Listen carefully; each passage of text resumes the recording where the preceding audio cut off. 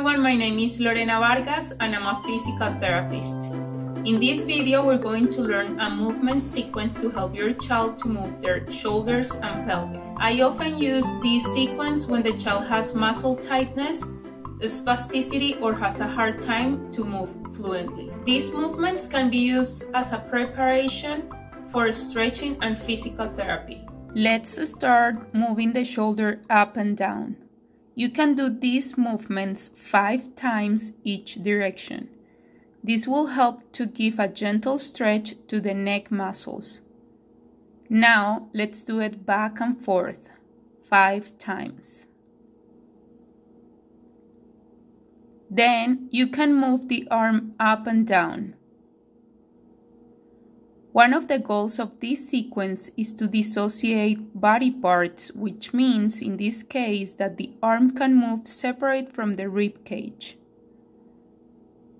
Now, with the arm forward and up, give a gentle roll back and forth on the rib cage.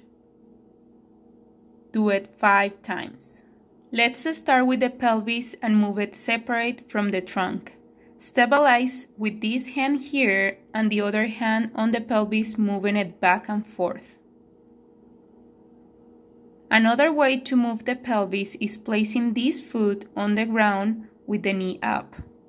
This will also help to prepare the feet for standing because it gives them sensory input as well as range of motion to the ankle. If it is hard to maintain the knee up, or if there are many restrictions in the hip, you can place the knee on a pillow or rolled towel and move the pelvis. When your child is on their back, you can grab both knees and bring them to one side while stabilizing the opposite shoulder so it doesn't go where the pelvis is going. You can hold this for 15 to 20 seconds.